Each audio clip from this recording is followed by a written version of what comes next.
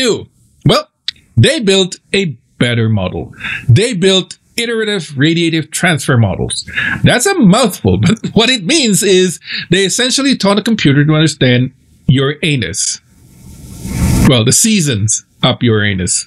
They factored in the 84-year orbit. They factored in the 98-degree tilt. They factored in the opacity of the methane clouds coming out of Uranus.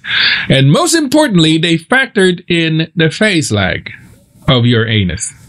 And this is the genius part. They calculated it. It takes about 63 Earth years. That's 3/4 of a Uranus orbit for the peak heat from the sun to be absorbed, go deep, and then radiate back out.